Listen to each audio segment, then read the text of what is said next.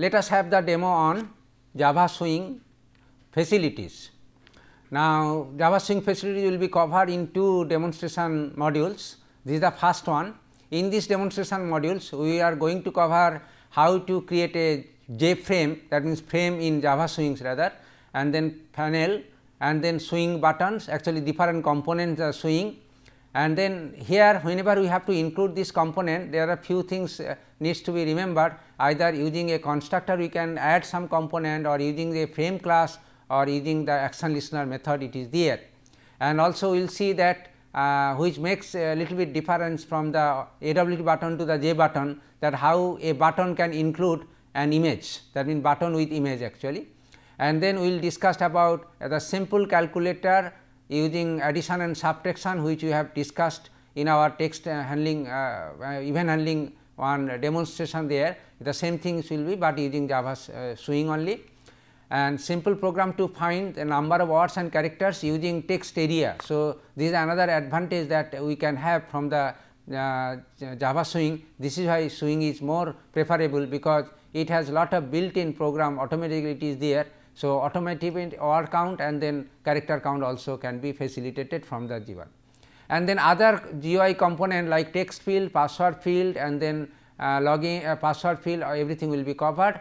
And then checkbox, radio button, J spinner, and then toggle button, all these things that ever. Okay, we will try to accommodate the demonstration of all these programs. So, let us have for the first demonstration on the J frame, that means how a frame can be included in a container using the Java Swing. And for these things, as you know, we have to import javax.swing.star. This is the necessary if we want to include the swing component here. And then other things are to be included like import java.awt.star, and all these things are there, those are related to this one. Anyway, so we have included those are the things are there, javax.swing.star, it will include all the packages, those are there, and by means of that all classes those are defined there will be accessible to this program. And this program is very simple. As you see, we create one frame, the name of the frame object that we have created is simply frame, and the label is J frame example, and then also we declare one panel, and then layout we have set into the flow layout. Flow layout you have already learned about in the context of AWT, and then label has been initialized with the label button as label has been initialized as J frame by example, that is all. And then button one object is one component is created here, and all those things are added into this panel first, and then panel has been added into the frame. That is the policy, it is basically that. So, panel includes the different J swing components, and finally, panel is included in the frame objects. And then so we have to just so if we see the output of this applet, then you can find it, the output that you can get it here, as you see here a little bit bigger in screen. Then okay, so J frame by example, and then button it is there. So, this is a simple example that a frame can includes the different J swing components, how it is there, including here panel, label, and button, everything is included in this one.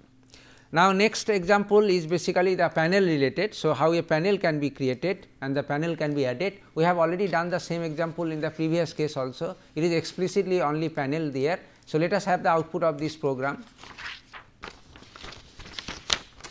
and here you can see the background of the different button can be changed here, how the different color also, that is also possible here. And then background of the frame is gray or white, you can say, and then whatever the panel is gray, and all these things you have done the setting, it is there. Now, our next example is basically swing example. So, how a swing button can be created and it can be added into a frame is very simple one. As you see here, we first create a frame, the frame is titled as no title is in the frame, it is here in this case. Then we create a button, the button is labeled as click, and then we add this button B into the frame F, and then finally we define the configuration of the frames regarding size, layout, and then visibility. Those are the standard or configuration protocols that we have to do it. So, this is a very simple one example for illustration, which includes a frame, and the frame contains one button, the label as click.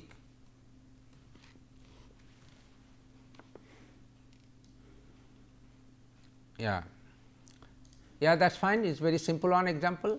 Now, there are many methodologies by which a frame can be included.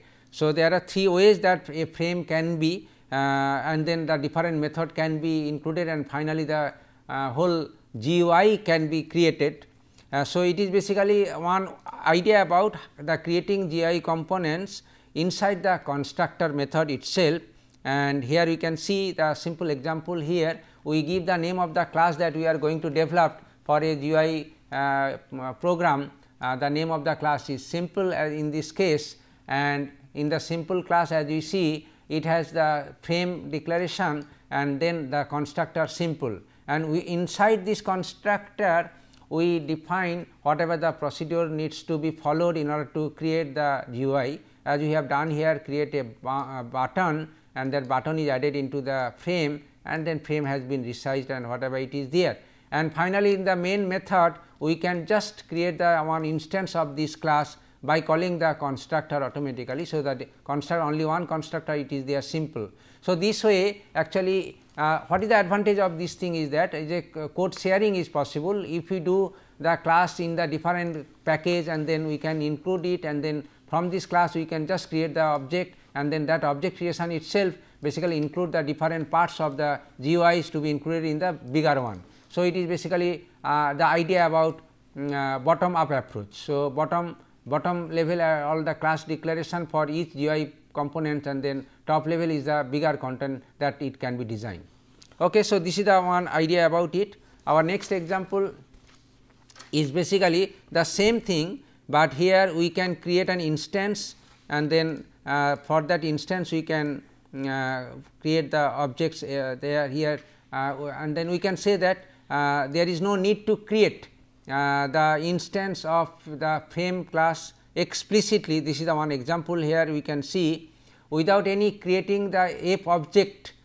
However, we will be able to add some component into it. So, this example is basically illustrate this fact actually. Mostly it is very similar to the previous example. Now, let us see what is the difference here in so far the coding is concerned. Now, here we defined the class simple2 which extends GFrame, that is the only difference point here. Earlier it is just simple2 class, but we have to extend it. That means, it is basically a subclass of JFrame actually, sample2 in this case subclass of JFrame, and then we create a frame object, and then we define the constructor simple2, and then we create the button B, and then add button. Now, here you see we add button, and explicitly we do not have to mention, implicitly that this add button goes to this frame itself, because the frame is the subclass object, it is there. So, this button will be floated on the frame itself, which is the main which is included in the main class is there.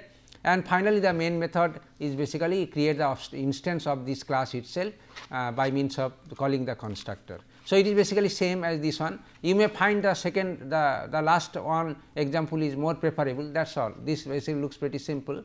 It looks a little bit abstract, but it is also some programmer prefer this kind of coding, it is there. And another example is that button with action listener.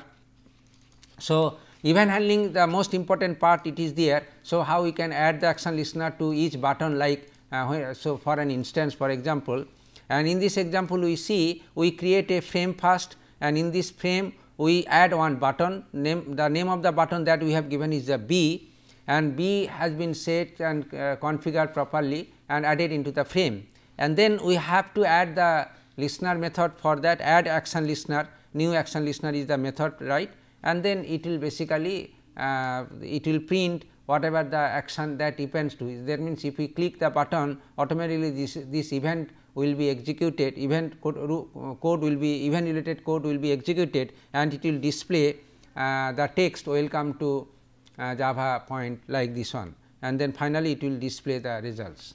So, this is the one example that we have shown it, the button.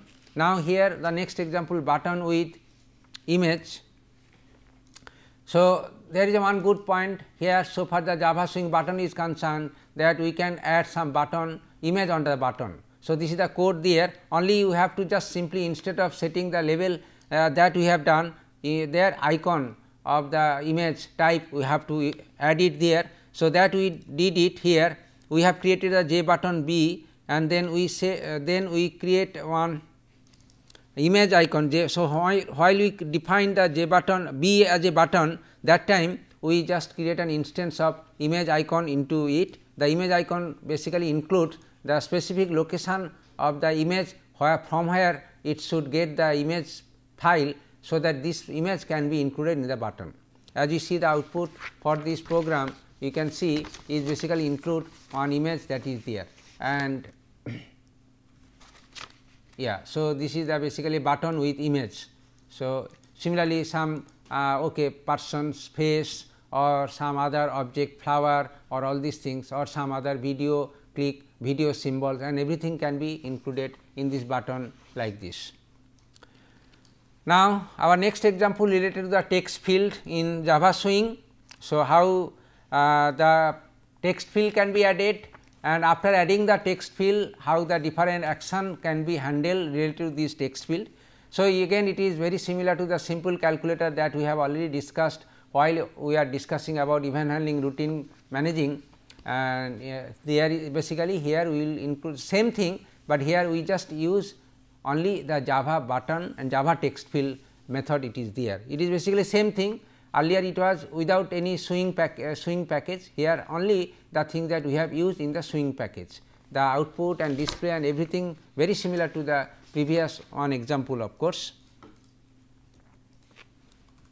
Okay, you can go through the code and then you can understand it. It is basically very similar to the previous code it is there, and you can find little bit different. The button looks like little bit different than the button that is created, that was created using AWT components like this one.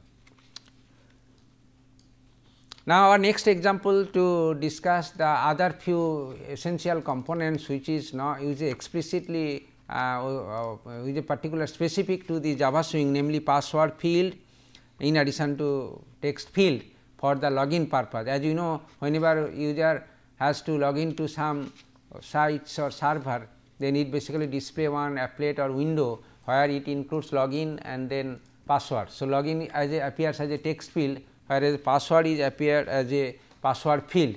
So, password field can be created by using Java Swing here as we see. So, login you can type anything something, no event is added here. So, you can just login as a name, you can write Devasis for example, and the password is my password. Now, if we click it and whatever the password that we have, your program can sense it and accordingly it will print this one. So, password is this one, whatever it is there. Now, so these are the things that we can action can be generated, and then event can be generated, and for this event the action can whichever action that you can plan, you can add it into the interface. So, this is about the password field, it is there. Our next example is basically checkbox using Java Swing. The similar concept, only the thing is that J checkbox and all these things needs to be included here. So, is basically we create the checkbox, two checkbox as a checkbox 1 and checkbox 2, and in each checkbox we add that's all, only we just create the two checkbox, and out of which one checkbox as marked and the other is non marked. So, it is basically true and other is there. So, two checkbox are labeled as C++ and Java like.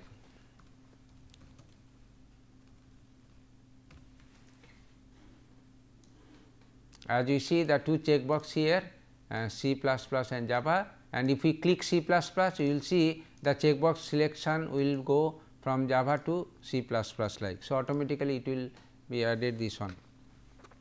Now, radio button is another example very similar to the checkbox as we have shown it, but checkbox has the rectangular view of checking box. So, that is it is called the checkbox. On the other hand, radio button is basically a button look like a radio, that means it is a circular type. That is the only difference between radio button and the checkbox. Otherwise, the process method and everything is very similar to the checkbox itself.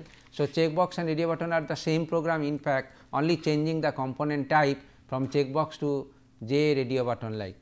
and this is the code, and as you can see this is the things are there, and if we click that click will be highlighted here. Using the mouse click event needs to be added here in order to sense the event, and corresponding to that event you can write our own code, so that the event handle code can be written by the programmer. So, this is the one example of radio button example. Our next example is basically J spinner. As you know, the J spinner is basically giving the choice of course, but little bit in a numeric form usually. So, here the numeric form and the range and everything can be specified. Okay, as we see here, and if we it is just not exactly the scroll bar, it is basically incrementer and decrementer of the spinner value actually. So, this in this example as we see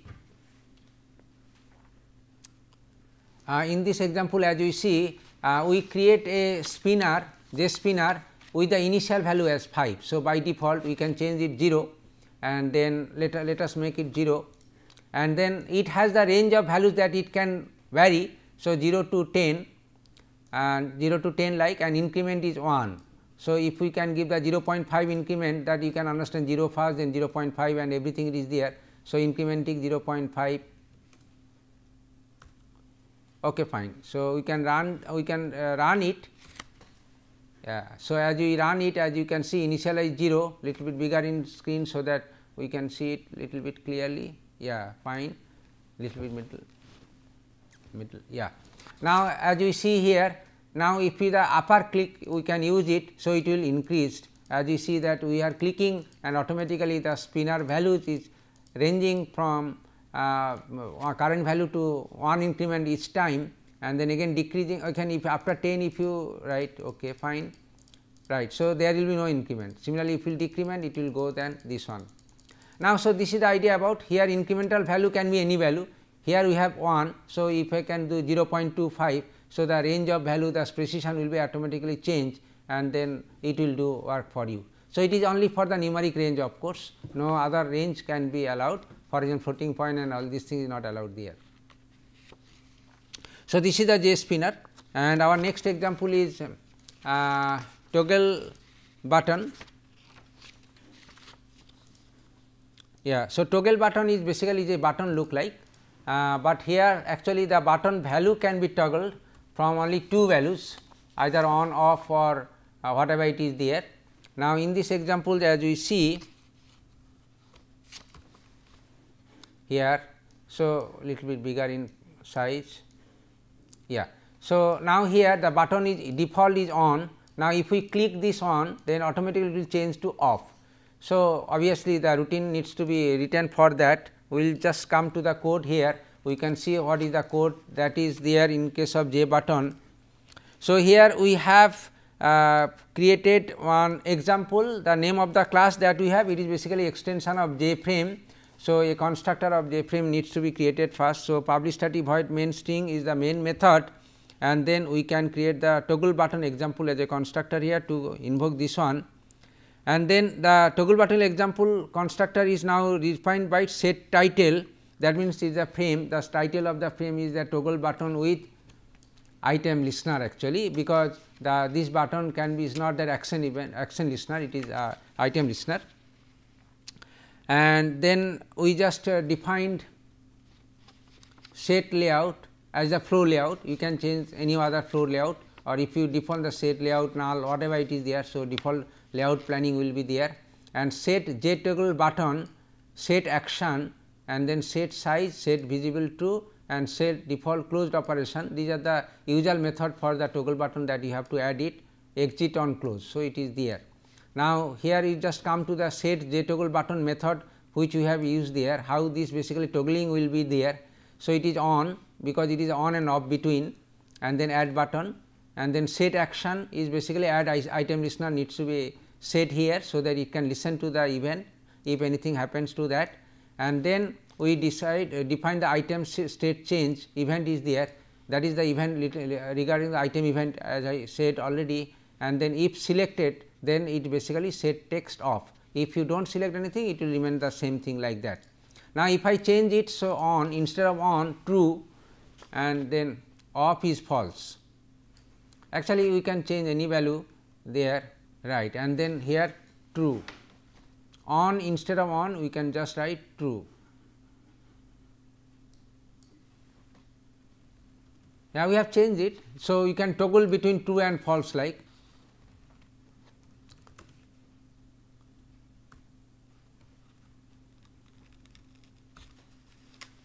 Okay, as you see here, yes. Now, so button is here, we can see this is one. If we click it, then you will see that change will be true to false. So, click the button, yeah, as you see it, it is there, okay, and all the other things are applicable here. Now, we have understood few components there, few more components are also there, that we will cover in our next demo class. Our next demo class will include few more concepts about Java string components. Thank you very much.